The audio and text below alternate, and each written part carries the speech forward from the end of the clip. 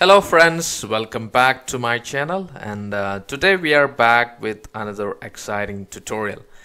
So as you know, I'm a very fan of Docker, and we created a lot of tutorial on Docker, and we try to run a lot of applications on Docker as a containers.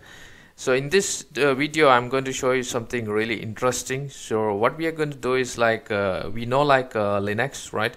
So Linux, we can run Ubuntu or Alpine or Arch. So different kind of Linux flavors. You can run it on your virtual machines or local machine. So how about running a Linux desktop on a web browser? Have you ever thought about that? Like you can access your complete Linux system from a web browser. You go to a web browser and you access a link, and you are able to get a complete Linux system where you can open the terminal, we can install application, we can do whatever we want through the web browser. So that will be very interesting, right? So that will be part of this tutorial where we'll see running different flavors of Linux, whether it can be Ubuntu or maybe Arch Linux, or it can be Alpine and different versions of Linux like KDE or Mate. So different kind of flavors which we can run on a web browser.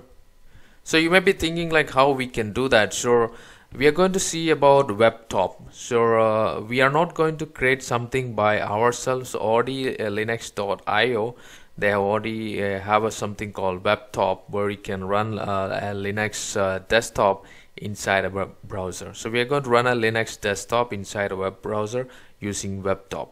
So how we are going to do that, we'll see all this process as part of this tutorial. We'll be creating containers. So that container will be using different kind of flavors of Linux. So once you run those containers, we'll be able to access the whole Linux desktop from a web browser. So before I get started, I would request you, like if you're new to my channel or if you have not subscribed to my channel, click on the subscribe button. Also like my videos, share, and give your comments, you give your feedbacks. So let's get started. So what we are going to see is from linuxserver.io. So I'll be giving all this reference link in the video description, so you can check on the video description. So you'll be getting all the details there. So the linuxserver.io, they have different kind of images. So if you go there, you'll be able to see different images. So what we are going to do is we are going to look into the Webtop. So Webtop is what we are going to do, where we can run different kind of flavors of Linux like Alpine, Ubuntu, Fedora, Arch, and this is a full desktop environment which we can run on any web browser. Okay, so different flavors, as I said, different tags you can use when we run the container. So if you use latest, it will be giving an Alpine flavor. If you're using Ubuntu XFCE, you'll be getting this. You can use Fedora, you can use Arch, you can use Alpine, KDE, Ubuntu KDE, Fedora KDE, and you can also use Mate flavor. So all those things you can use. So there are a bunch of options you have when you run. And once you run those containers, you access your application using your local host, if you use a local, or you can use your IP address and the port number. So the port number also, we'll see how the port mapping happens in the Docker container. So if you're mapping to a different port, that will change as well. So all those things, and by default, if you log in to the desktop, the username and password is like ABC. You can change that also using environmental variables. So let's check how you can set up this Docker container. So some of the prerequisites, as we are going to run Docker, you need to have a system where you have Docker installed. So if you don't know how to set up Docker, I would ask you to refer the tutorials on Docker, how to set up Docker and how to configure that so that you can run Docker containers. I also have a lot of videos on that. I will link that also into this video description, how to create Docker. So you can refer that and you can set up a Docker, and then you can use this container creation process. So there are different ways you can create the container.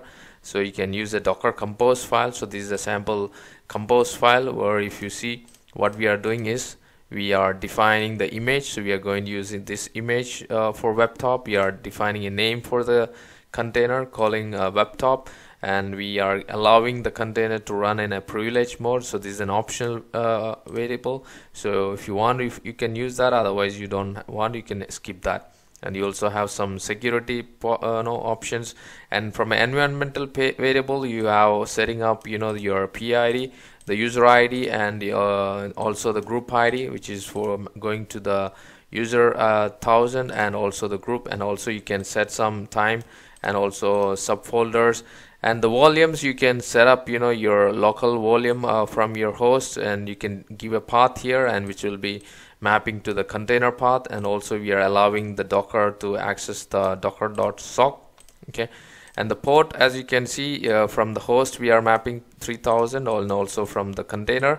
So the container 3000 will be stable, but if you want to change from host, you can change it so that when you access the application from web browser, the port number will be changing based on that. And you can also define the size of the RAM which you can allocate to the system.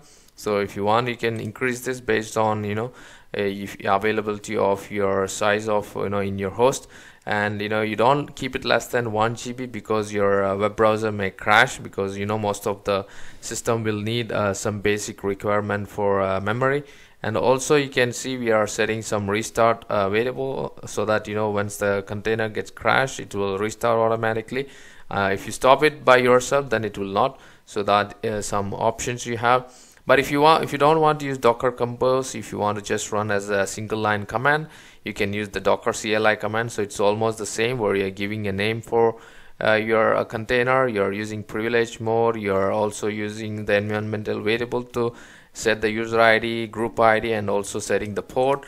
And you can give a path. This location you can change to a path, or you can use Docker managed path volume, so that you can give a name for the Docker volume. And you can see the memory which you can set, and also restart, and also the last you are defining your image. So the image, you can use tags. So now if you don't use a tag, it's going to use latest. If you want to set a specific version, you can set up a tag, so that it can create the tag, the different version of your Linux. So let me try to create this. So I'm going to copy this content, and if you see, I have a machine where I have a Docker installed. So you can see I have a Docker version 20.10.10 installed in this machine. Now you can run the command to create the Docker container. So if you see, I don't have any Docker container running. Now I will run this command, and I will also make some changes.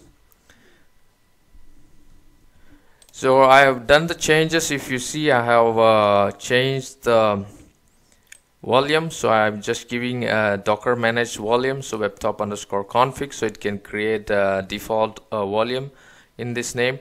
And I'm also giving a tag called Ubuntu Mate, so that it can run this version of Linux desktop. Now I just run it. So I already have this image downloaded, that's why it is not downloaded the image again. So in your case, it may try to download the image, so it will go some time based on the size of the image. Now for me, if you see, the container is running, now I can access this application or my Linux Ubuntu Mate from a web browser. So let me go and do that. So I have the web browser open, and I have the IP address for my Docker host, and I have the port number 3000. So if I run that, you can see the browser is coming up. So you can see the browser has came up, and you can see the the Ubuntu Mate is up in the web browser. Now you can see it's inside our web browser, and I can click over here. So you can see the whole options of a normal desktop here, right? You can click on the menu, you can see all the options what we can see from a browser. You can also see like Firefox, you can click on that. You have a home, you can go and access your home. If you want to access some application, you can search, like for example, I'm going to open a terminal. So you can see the terminal is open, so you can run the commands. You can install the applications like apt install or whichever command you want. So you can see, you can different all those things you can do just like a browser. sorry, just like a normal Linux desktops, but you're accessing this Linux desktop through a web browser. So it's a pretty interesting, right? So you can also access like a web browser, Firefox inside the Linux. You can see we are inside that, and this is a different Firefox. So you can see, you're getting a complete operating system inside your web browser. It's a pretty, interesting thing which I found. Like you can use a Webtop. So somebody want to do some kind of easy, lightweight system where you don't want to set up on your local machine or a virtual machine. You simply run, through a Docker container, and you can access it through a web browser. So as you can see, like let's try to install some application as well. So we have seen like it's like a complete normal desktop. So you can also try to install some application. So if you see, I don't have any application for VLC, so I'll try to install the VLC application. So sudo apt get install VLC. So this message is because the Linux itself is not updated, so the repositories is missing. So let me update the Linux first. So I'll wait for this to be completed, then we will try to install VLC. So that is completed. Let me clear out the screens and let me install VLC. So now we can see it's reading the package, so we'll install it and we'll wait for that to be completed. And for your information, we are doing all those things in the web browser. Okay, so the Linux Ubuntu Mate version of Linux is running on a web browser. It's not on a virtual machines, or it's not on a normal installation. So it's a browser Linux where we are accessing like a complete system where you can install application, where you can do whatever you want, just like a normal Linux machine. So the installation is completed. Let me go to the menu and let me search. Now you can see we have VLC media player is back in the list, right? So means we have installed an app which was not even available in the Linux machine, and we are installing through the browser login, and we are doing it like a normal Linux server, right? So it's pretty simple. You can do whatever you want. Only thing is like you need to create your container for that. So for that, as I mentioned, we have different versions of Linux you can use, and you can run it with Docker Compose file as well. You can just create a Docker Compose.yaml, and you can use this compose file to create a container, or just simple use the Docker CLI as we did it. So I will give this link for all this reference link in the video description, so you can refer all these commands, and you can create your own container, and you can start accessing your Linux server or desktop on your browser. So that is all for this tutorial. I hope you like this video, and to watch more interesting videos like this, subscribe to my channel, and also like my videos, share, and give your feedback. So thank you for watching.